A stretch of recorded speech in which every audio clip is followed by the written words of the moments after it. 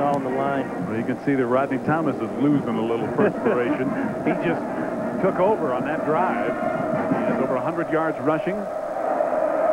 Venetoulias will kick it off to either P.J. Mills or Michael Thompson. And it's P.J. who takes it in the corner of the end zone. The touchback will bring it out to the 20. Well, this is a big series. There's a penalty flag down, by the way, back near the A&M 40-yard line. Most likely offside.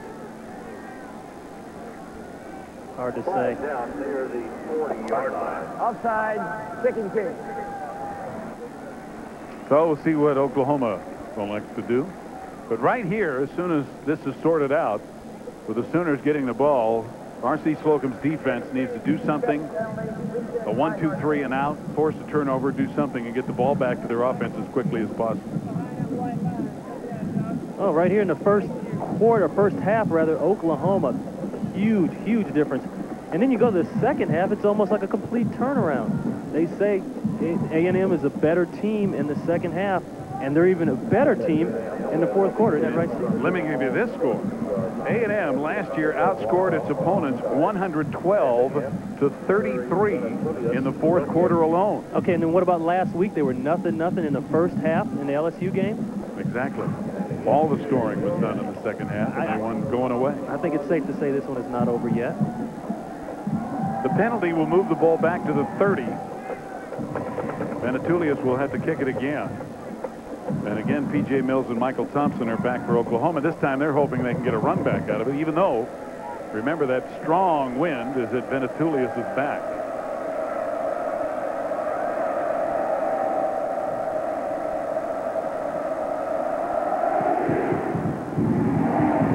P.J. Mills, deep in the end zone. He will not run it out.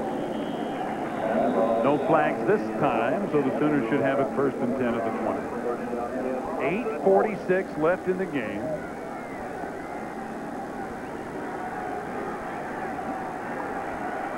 We talked earlier about the problem in non-conference games, especially in away games or neutral sites for A&M. Now, that's not a bad record, 17. That's not real bad, but yeah, it is a little difference, you know. It's a little bit. Not real bad. Dwayne Chandler at fullback, replacing Collier. James Allen at tailback. Corey Warren in motion. Allen, big hole. He slips as he tries to cut at the 28. Covered right there by Mike Hendricks, the strong safety. You know, that's something he'll learn as he gets a little bit older, and you don't want to take any natural abilities away from a good running back. But he's going to learn to get his feet underneath him a little bit more and learn to come under control. You're going to see a hole right here. It's just unbelievable. Look what they did to Tackleman.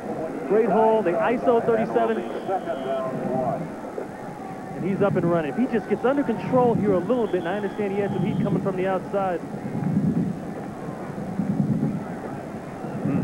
Looks like he easily hurt his ankle right there. He planted that foot and went right out from under him. You know, at practice yesterday, I saw a lot of the guys wearing tennis shoes out on this turf. It's not real thick turf. It's pretty low to the ground, pretty hard. Actually, we have an A&M player that's being attended to, and that's Larry Jackson, who tripped over Allen when he fell down. You can see Jackson the shoes was that the guys are wearing. That's there. right. Jackson was a player. And that often happens because Jackson, not expecting Allen to go down, is chasing him, and then all of a sudden stumbles over him. So it looked like Allen might have been hurt, but it turned out to be Jackson. It's going to be second down and a yard to go. James Allen gained 9. Oklahoma running backs have been known to twist some ankles. Allen has gained 64 yards on 16 carries. Oklahoma's talking about maybe going to natural grass here. Chandler going for the first down and getting it in the grasp of Keith Mitchell, number 23, as he gets across the 30. A&M going to bring at least one linebacker each time now. I see they're in a blitz look that time. Corners, safeties screwed down, man-to-man tight.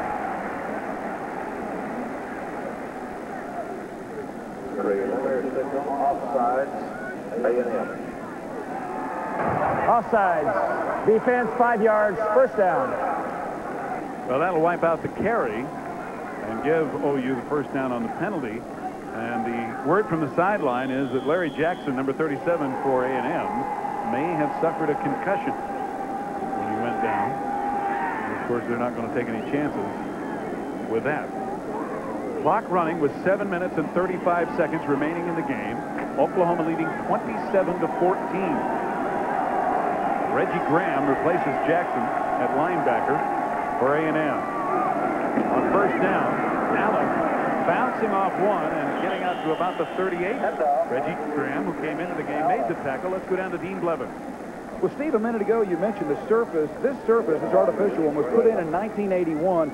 A committee is evaluating it right now, and there's a real good chance that Oklahoma will go to a grass surface next season. They are making that determination now. But a lot of people think that you don't have any injuries on grass. But in fact, Jeff Frazier, the starting tailback, 3 days before the season opener, blew out a knee on grass on the practice field in a non-contact drill. It can happen anywhere, anytime, that's for sure, Dean. All it takes is one wrong step. And the camps are probably pretty equally divided over whether to go to grass or of course, replace the turf. Second down. Chandler breaking free in the secondary and getting a first down, banging it into A&M territory. Chuck Langston, the center, with another good job up front to spring it. this play has been in Oklahoma's playbook for so long. I can remember seeing it with Billy Sims when they did it absolute best. They're going to bring counter OT. That's what it is. And they're getting ear-hole shots on the guys coming across the line of scrimmage, and it opens up big holes just like that one. Harry Stamps also with a good block, number 76, 290-pound tackle for the 210-pound sophomore, Dwayne Chandler. I tell you what, this crowd is awful quiet, aren't they? Well, they're pretty happy, I think. Sitting back satisfied right now. A&M fans that are here are trying to exhort their defense, and they need to stop this drive. Allen gets around the corner. Down near the 40, tripped up by Aaron Glenn in the secondary.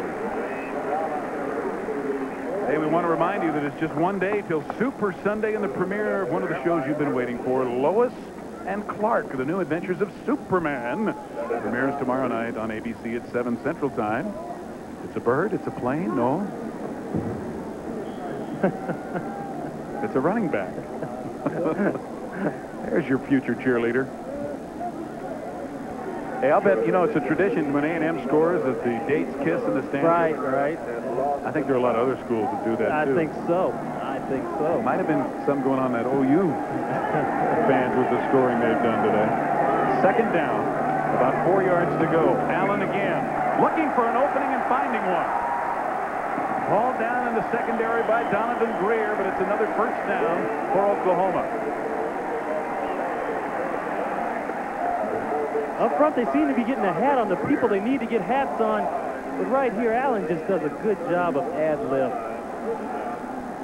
Greer makes a good one-on-one tackle out there. Right here, you're going to see everything start off to the left side of your screen. It's designed to cut back, but not quite this far. He runs away from Atkinson, which is surprising. Greer, good job. Setting your feet, moving your feet, getting in front of the man, making a good open field tackle, and a very good running back. Oklahoma now with over 200 yards rushing, 202 to A&M's 143. Sooners first and 10 at the A&M 30. On again. Back to the line of scrimmage, and that is all, as A&M got excellent penetration. Keith Chatham, number 99, and 89, Edward Jasper, a redshirt freshman in there. Keith Chatham, a senior out of Waco. You can see the Aggies right now starting to stun a little bit. Somebody diving over the top there, trying to make anything happen. Never say never, but boy, I tell you, time rolls down. It's getting close. A reminder that if time permits today, stay tuned for the Thrifty Car Rental post-game report, featuring scores and highlights from all across the country, bringing you up to date on college football as usual. Gundy running off the left side, picking up short yardage. Jason Atkinson and Junior White, the free safety, on the stop.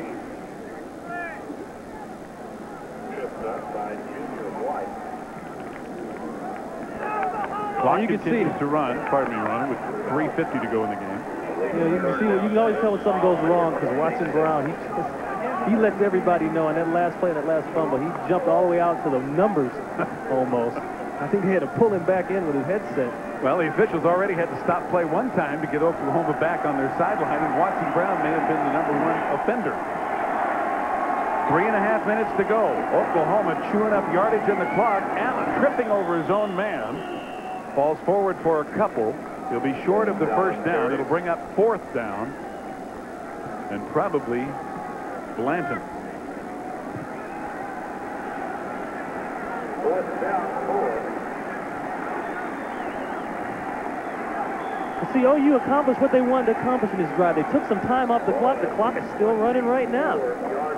And now they're going to line up for, looks like a field goal. They're probably going to let it run all the way down until they get a delay game.